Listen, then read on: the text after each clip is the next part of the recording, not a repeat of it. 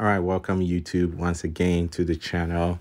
Today's a good day. So I guess a lot of people were posting their software update notification. So I was like, let me check out what's going on with my Tesla app. So let's see what's going on. So I clicked on the Tesla app and then it says software update. So connect to Wi-Fi to download. So now let's go outside and connect the Tesla to the Wi-Fi and download the software and see what new features, are currently pushed out by Tesla. All right, so now it's connected to the network. So let's try and download it. So we'll click on this download button. Right now it says update available. Please connect to the Wi-Fi to download. So it's connected. So we just I think that's, yeah, the download is started. Yep. So this version is 2021.36.5.5. When I took delivery of the vehicle, it was at 21.11.103, which was like the old software version. So right now it's it's in the process of downloading. I think I'm connected to the 2G. I'm gonna switch to the 5G right now because of my network range extender. So I think I'm gonna pull, well, it's kind of downloading. So anyway, I'll just leave it like that. All right, so let's see when it finishes downloading. Pretty much it'll be about 20-25 minutes to complete the download. So let's speed it up.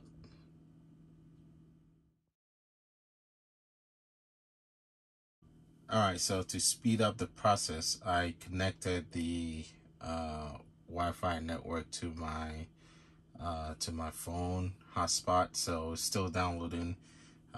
It's downloading 2 megabytes per second, so which is really slow. Yeah, so we'll see how fast it will download this thing. It says 25 minutes, so I'm just waiting to see how long it will take. Of course, I'm not gonna film the whole thing, but I'll film clips of it. So yeah, I'm so excited because, oh my God, I couldn't do nothing. I was like, man, this software version, which is the 21.11.103, oh my God, is like the factory version of when you take delivery of your Model Y. That's what they have. And I'm glad that Tesla, they push out the latest version, and then it goes straight to the latest version when you update your software. So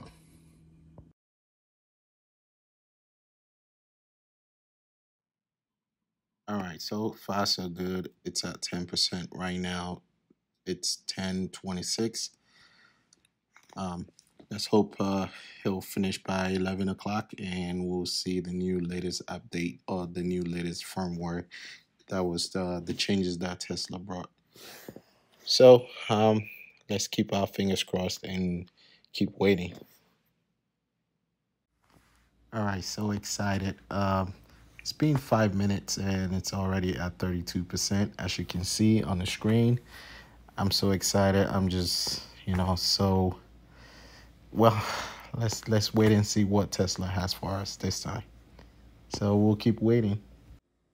All right, folks. So we are almost done. We at 98% complete.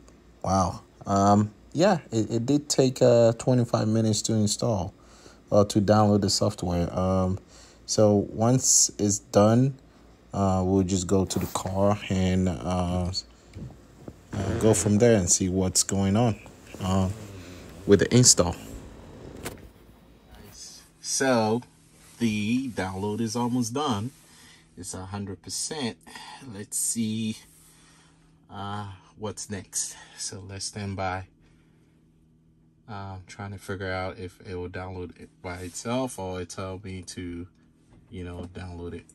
So can't wait to see the action.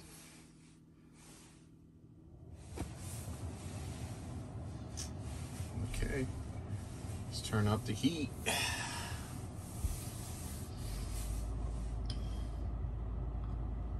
Come on, come on, come on. Let's see what's going on.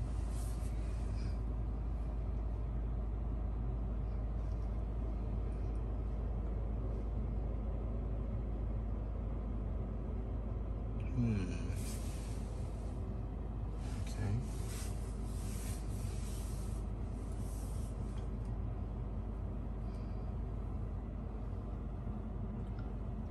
Right now it's 10:55 p.m.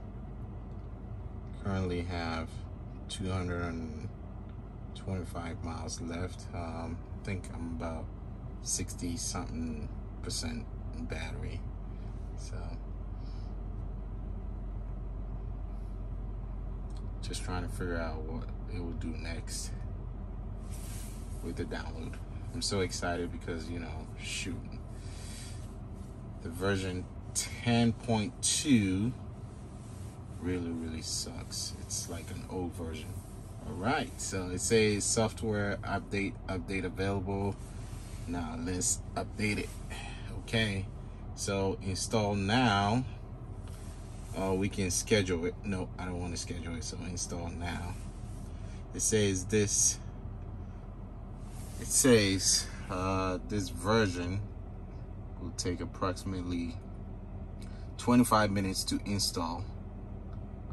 To begin, park your car, close the doors. You will not be able to drive or use the touchscreen. Your alarm may be disalarmed for the short duration. Okay, so now let's get out of the car and let it do its job so that we don't complicate anything. So let's install now. So excited. It will take 25 minutes to install. That's fine. We'll give it 25 minutes. So let's get out of the car and then, you know, come back in the next 25 minutes, which will be around 11:27. So all right, let's get it. All right, guys, so you can also track the update. You can cancel the update or track it or schedule it to update on the Tesla software. So let's see how it goes with the update. So it's doing a countdown and then it will update the firmware of the vehicle. So let's wait and see.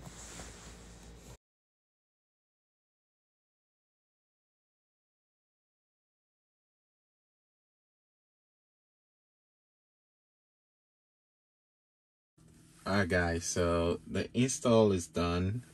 So basically, I think my previous software went from 21.11. Well, I can't find it here. I think it's this one. Yeah, that was the previous one. It was 21.11, but right now it says 21.12.25. So right now, I was able to get the updates in. So I was able to get right now the car wash mode, the mirror auto dim, the dash cam improvements, the range display feature improvements. I don't know what it is, but we'll go through it when it's daytime. So right now it's almost 12 o'clock, but I just wanted to let you guys know that, you know, it's done installing. So right now, also, well, there's another new language. I don't know what this language is, but it's fine. Heating seats is extreme. Let me turn it off. So it has right now immersive sound improvement. So yeah, it did a it did install a lot of stuff. So the bioweapon defense mode, climate control improvements, cold weather improvements, vehicle improvement. Yeah, so it did a lot of stuff. And then this latest software says mobile app improvements. I don't know what it is, but it says you can now adjust charge current, schedule, departure, or scheduled. Basically, you can, it's the app version, you can make adjustments to it. And yeah, it's compatible with the version 4.1.0, so that's what it is. All right, let's X out of it. It's still downloading some stuff. I don't know what it is, but it's still downloading the game updates. I don't know. Well, it's fine. So let's go to service. Let me see, safety, security. Let me see if there's any updates to it. Dash cam. Wait, let me see. Decline. Hold on. Let me make it auto accept. Okay. Yeah. Cause yeah. All right. It was on manual, but I don't want it to be on manual. So, all right. Let's go to navigation. Everything sounds good over there. Yeah. Autopilot. Let's see. So I have the speed limit warning on display. I don't want it to be chiming all the time. Let's see. Offset. Let me make it 5. So the Ford collision warning, I put it on late, but let me put it on medium.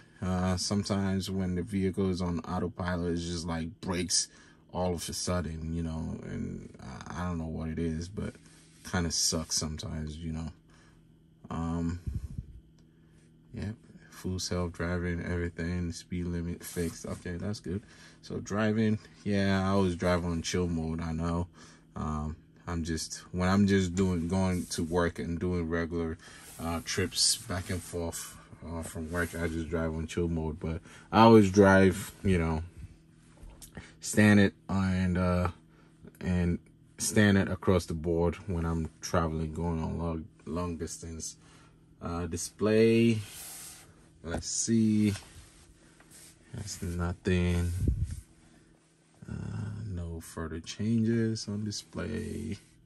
Locks, pretty simple. Lights, dome lights, put it on auto. Headlights after exit, I always put it off because the headlight stays on for a while when you exit. I just want it to go off quickly. All right, so now it says